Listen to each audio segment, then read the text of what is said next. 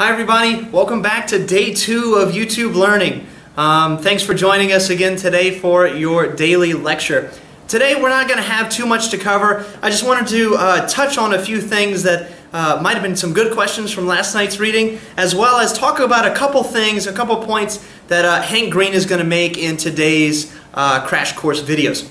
So first and foremost, some points, and you can look at your Google Classroom to find the exact slides, which I'll post a little bit later today. But what you need to know is that whenever, who did we read? Stephen Hawking. Whenever Stephen Hawking is talking about his second question, that was, are there exceptions to any rules within natural law? And he says that miracles are what Christians believe to be exceptions to the rule. It's important to understand that Christians don't think that they're necessarily exceptions to the laws that govern the universe in general. What do I mean by this? St. Thomas Aquinas outlines 4 laws that you'll need to understand in order to be able to appreciate the Christian perspective on miracles. And what are those 4 laws? Well, the first law is the human law. That's everyday laws that govern humanity. What are some examples? Well, stop signs are a great example, or taxes, things that influence daily life but don't necessarily have any moral character to them. Obviously, we should pay our taxes, which is an ought. We ought follow the rules that our society lays for us. But the rules themselves aren't necessarily moral in character. There's nothing moral about stopping at a stop sign, even though we ought follow the laws of our community. Now, what's the next tier of it? Or maybe here's a quick definition for human law. A human law is a law written by a human, composed for the governance of a society, okay, on a daily basis. What is a natural law? A law that is natural is a law that governs the way that nature operates. So think about things like the law of gravity, or the laws of thermodynamics, or the law of the conservation of energy, or other things that have to deal with heterosexuality is one example of a natural law. That's not an opinion claim, that's simply a natural law claim. What are some other examples of natural law? You might be able to figure these out, but an easy one is that human beings should not kill one another. Why? Well, natural laws are laws that are accessible to human reason alone. We can understand just by observing the reality of other human beings that we shouldn't kill them because there is something special about a human person. Now, what is beyond that? Well, the third category of laws that looks down or is over the other 2 is the divine law.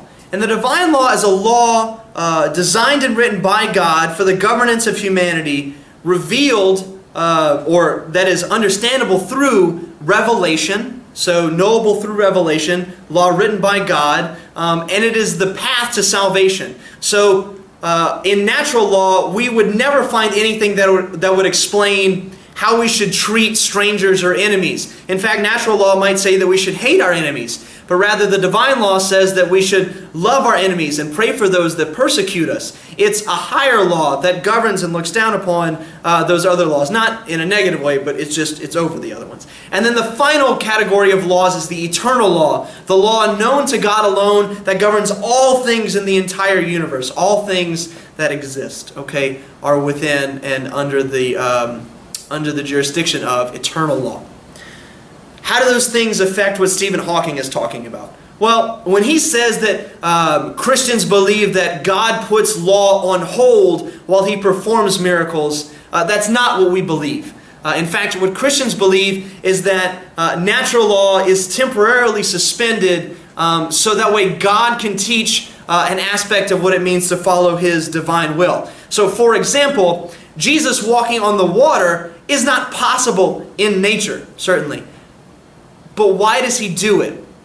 Jesus walks on water in one reason, to show us that there is no thing that will keep Him from coming to us. Not water, and later on, not even death will keep Him from coming to be with us in our journeys, in the storms of our own lives. Okay, so God uses, He puts aside, in a sense, natural law, but He's still under the framework that God Himself has set up for the governance of the entire universe. So again, the universe is governed first and foremost by eternal law, and then by divine law, then by natural law, which is the law that governs nature, and then finally by human law, the law that governs society. Okay? I hope that that helps you. Now I want to turn a little bit to what Hank Green talks about in his first video, What is Philosophy, on Crash Course. And I wanted to explain why studying philosophy is important in the first place. And I'll be very, very brief. He addresses several different kinds of philosophy. He addresses aesthetics, ethics, epistemology, and metaphysics. Now, how do those things affect us? Well, I might look outside and see the beauty of a tree. And I might be able to appreciate what it means for that tree to be beautiful. And that might get me thinking, well, what does it mean for that tree to be a tree, and what makes it a tree? And why do I think that it is beautiful? And then maybe I look at a newborn baby and I think, wow, this baby is as beautiful as a tree. It must therefore be a tree. Well, no, we would never think that. As soon as we see a human baby, we would think, oh my gosh, this thing is particularly beautiful, and there's something special and unique about it, which is completely different from trees or any other animal.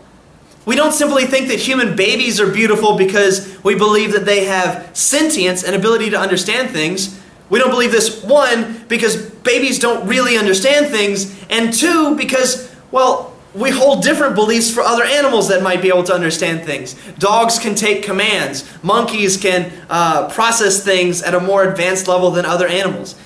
So can dolphins. Does that mean that we treat monkeys and dolphins and puppies the same as we would treat a human baby? Well, not necessarily. We're okay with puppies and dolphins and monkeys being in cages. That, at least in some sense, makes moral sense. I mean, there's an argument to be made about it being wrong, but we can see that it's not nearly as wrong as maybe putting a baby in a cage. We can all agree that that's not necessarily a good thing. Well, why do we think that? Maybe metaphysically that has to deal with the nature of the being. That maybe what humans understand in a baby is different from simply a baby's ability to eventually understand things. Maybe the reason why we attribute such value to it isn't necessarily that it's just a continuation of our species, but because there is in fact something to that baby that's different from all other animals. Maybe there is in fact a soul, something eternal, living and residing within the mortal body of that infant child that we can recognize. Well, then what do we do with that? Well, we've been able to recognize its beauty, which has then led us to be able to appreciate maybe the metaphysical nature, the reality of that baby. And then what does that do? Well, then that informs our ethics. That informs how we would treat that baby that then grows up into a full person. We wouldn't do horrendous things to these little kids.